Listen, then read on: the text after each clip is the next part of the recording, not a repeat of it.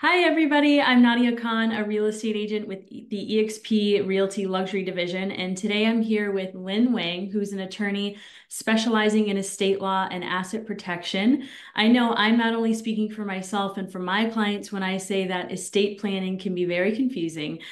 So if you're curious about wills and trusts, or you're planning to buy or sell real estate, then be sure to watch this video because we're going to answer some very common questions.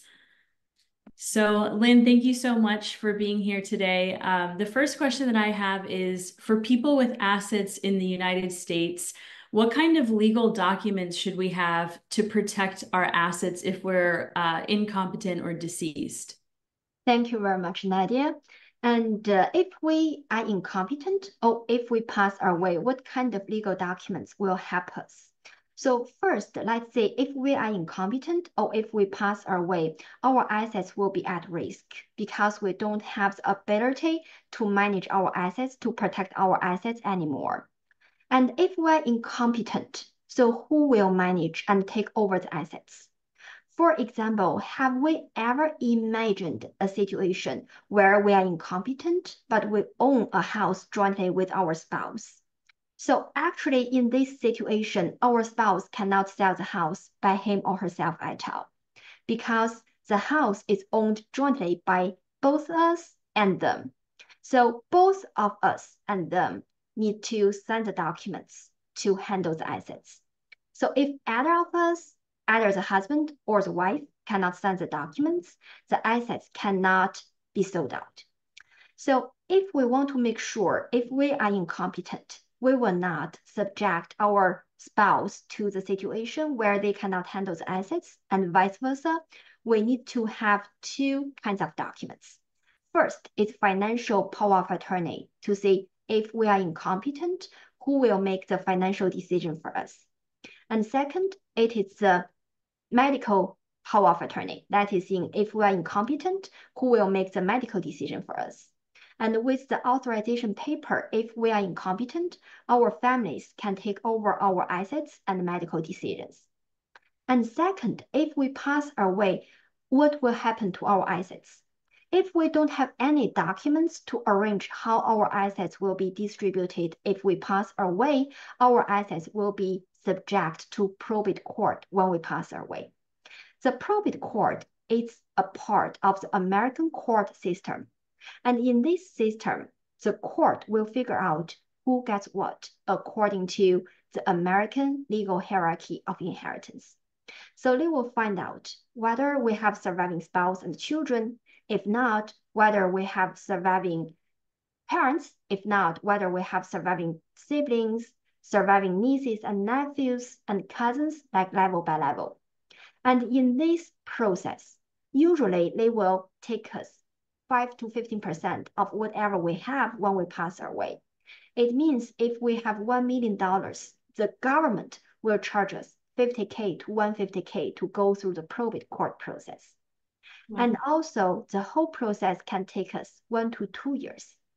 And in the more populated states, like in the United States, like New York and California, sometimes it can take us 3 to 5 years. And in the process, our private information will be disclosed to the public. So the potential people can claim to our assets. So if we want to protect our time, our privacy, our money, we should have will and trusts to arrange how our assets will be distributed if we pass away. So the government will not be involved and we can protect our assets from the tedious process. Thank you. Wow, that's a great explanation. Thank you. I didn't realize that the government took a portion of that. So that's very good to know. My next question is, while people aren't as familiar with wills, a lot of people are confused with trust. What is the difference between a will and a trust? Yeah, wills and trusts, they always come like hands by hands, like they always come together because their function is very similar to each other to distribute our assets after our passing away, to regulate who gets what. However, the process can be very different for the will and trust Because for a will, it is only the four corners of a paper. It's black and white to see who gets what. But it is not recorded anywhere. So if we pass away, we have to go to the probate court, the court we just mentioned, to verify the authenticity of the will documents. Because we send the documents, we take it back home, and perhaps we pass away 10 years afterwards, 30 years afterwards, and even longer afterwards. So it means like perhaps our document has fraud over there. Perhaps other people make some changes to our documents when it is inappropriate. So before the government, the probate court, makes sure that it hasn't happened yet. So the will cannot be executed. The assets cannot be distributed according to the will rules. So if the asset and the documents go through the probate, we still need to pay the 5 to 15% of the processing fee.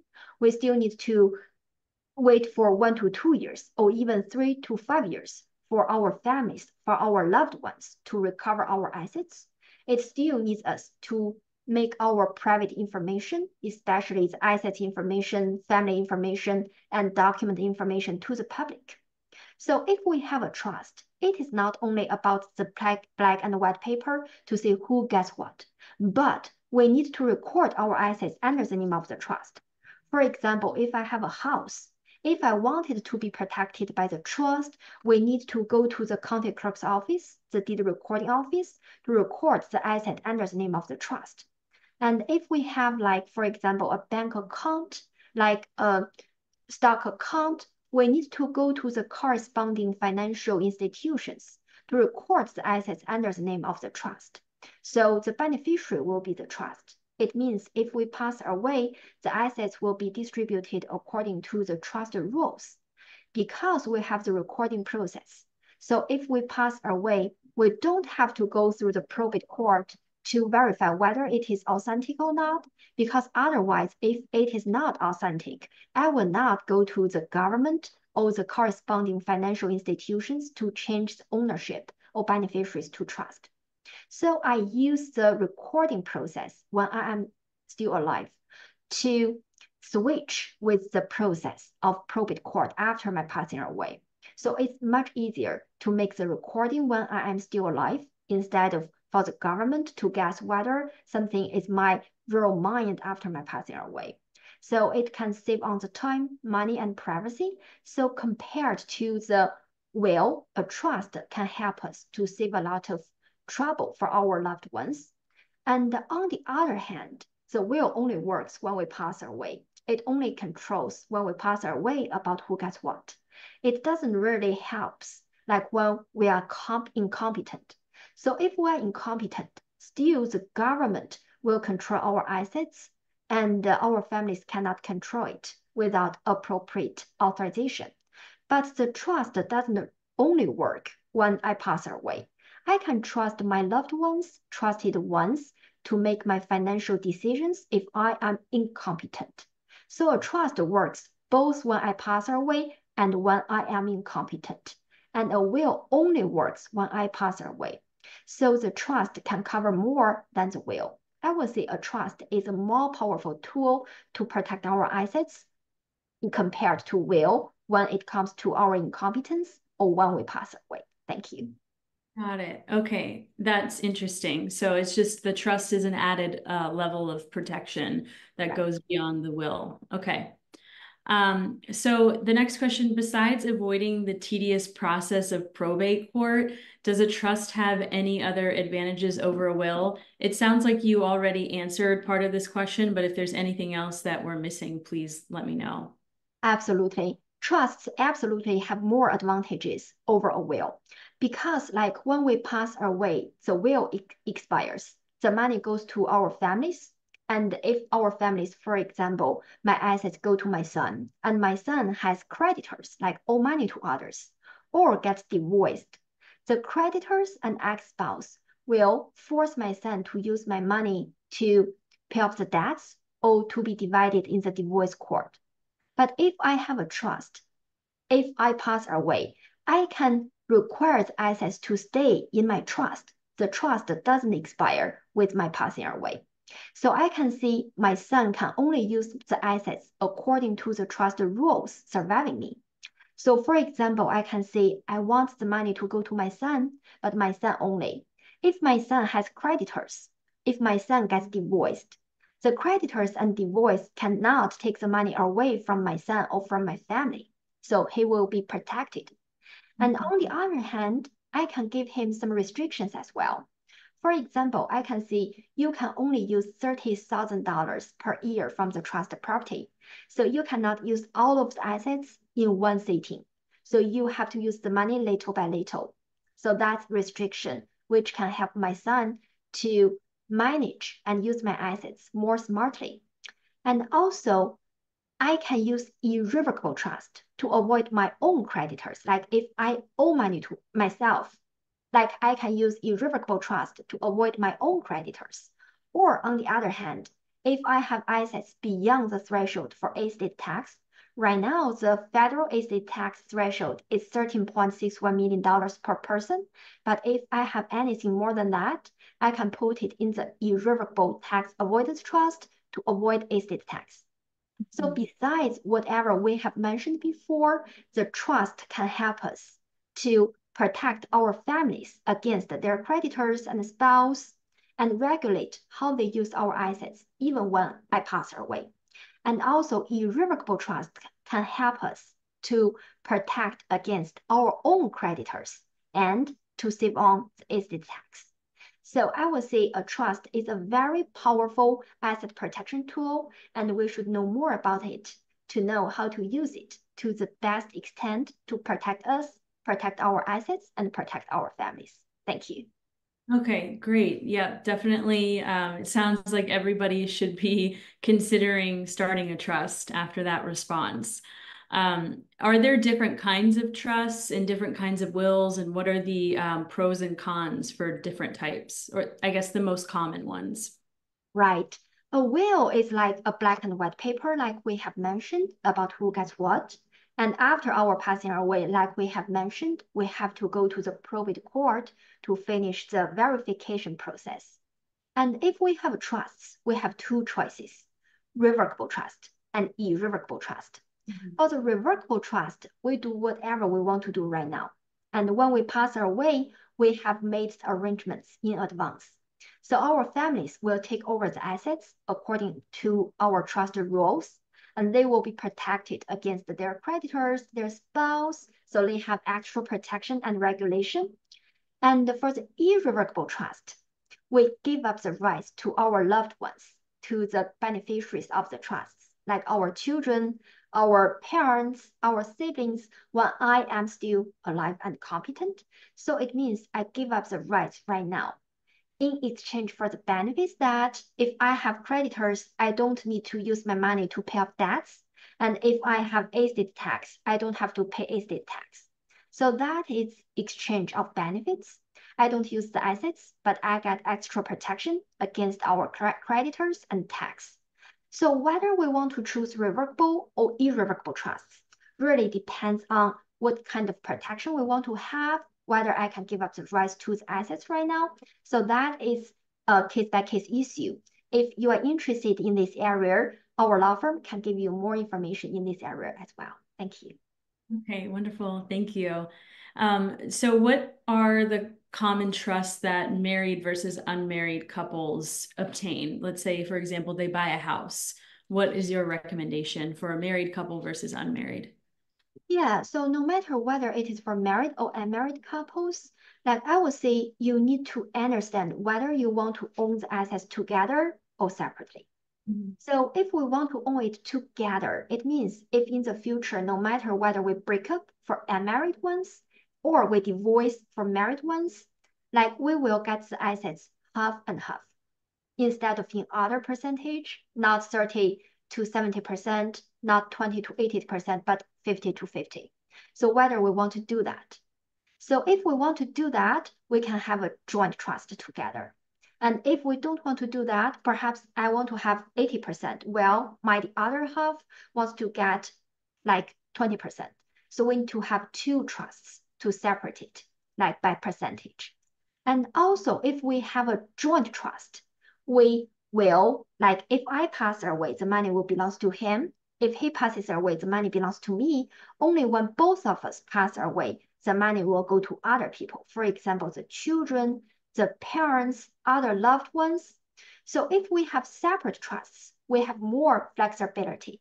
I can say if I pass away, the money should go to my children instead of my spouse or my boyfriend, and he can do the same thing.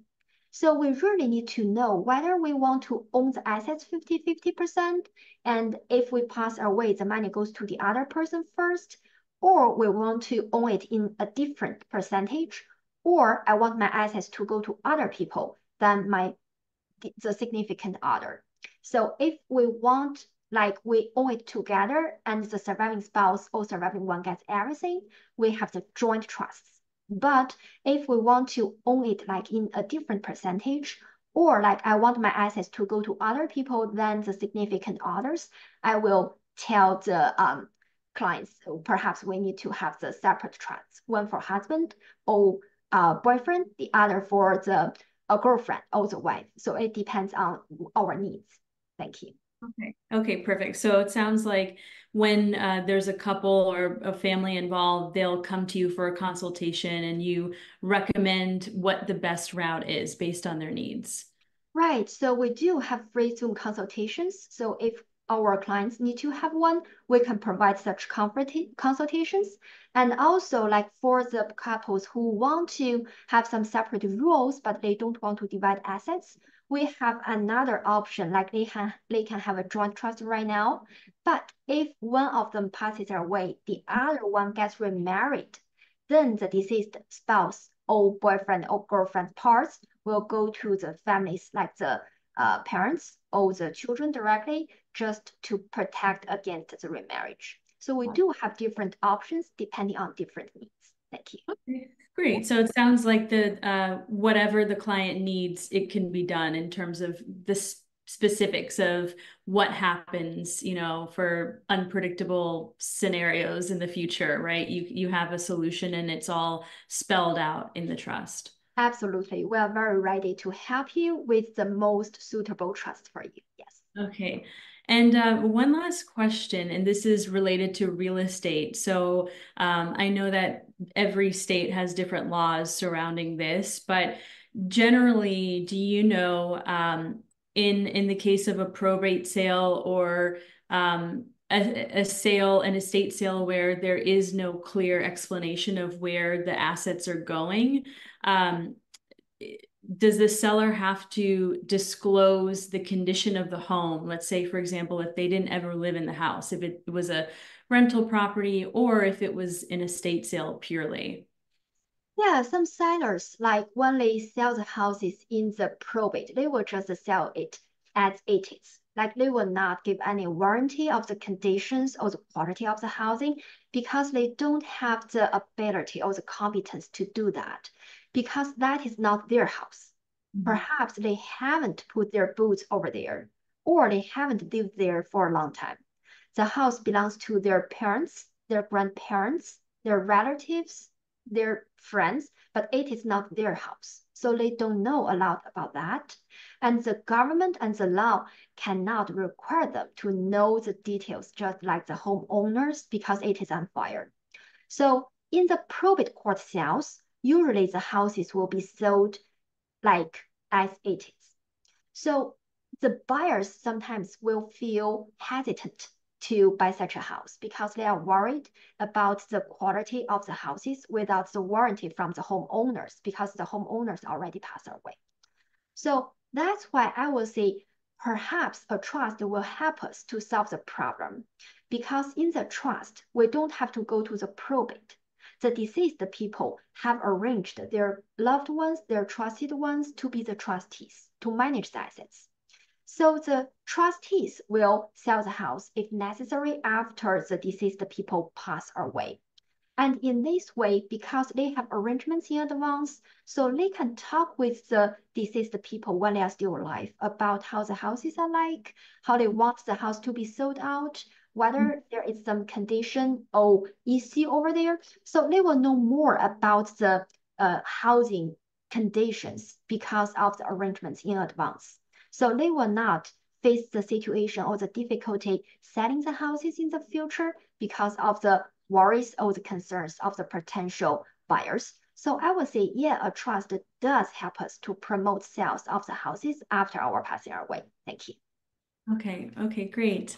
Well, that was it. I think those were the most common questions that my clients usually ask me. And in the future, I can direct them straight to you and they can have a consultation. But thank you so much, Lynn. That was very educational. And to everyone who's watching, if you need any estate planning assistance, I'll link Lynn's information in my description. And if you're looking to buy or sell real estate, then definitely subscribe and follow for more content and reach out to me. We can have a great conversation about real estate. Thank you very much, Nadia. Thank you, everyone. Bye. Bye.